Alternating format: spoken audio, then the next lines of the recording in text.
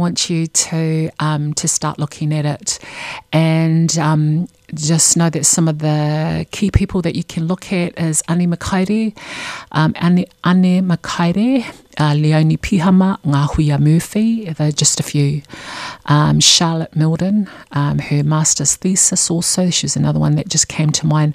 But there is literature, and there is literature that is coming out, and writings coming out written by wahine that are challenging the colonial patriarchal ideology, specifically related to our whare tangata, specifically related to waiwhiro and ikura, our menstruation, and specifically written about ruahine, which is when we go into menopause.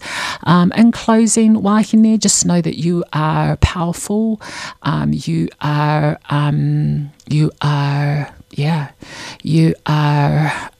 magnificent, you are mana wahine.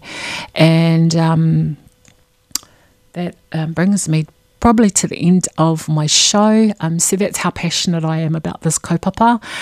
So that's all I have to share today. Next week we're going to have another guest speaker, and all of our guest speakers I've chosen, they are from Wairarapa. They are wahine from Wairarapa, and I wanted to celebrate our wahine that live here in Wairarapa and for them to share their stories. Next week we have Edith, who is, as I said, she's ngai tūmapuhiarangi. She facilitates the program Ahuru Mōwai, which is Safe Haven. It is a program for hapu mama, pregnant mums and their husband or partner, and she incorporates knowledge from Te Wharepora, or the House of Weaving, and it is used to as part of hauora and holistic wellbeing. That's me for this week. Have a great week, and just remember, you are magnificent and you are beautiful wherever you are, and be kind. Mā te wā.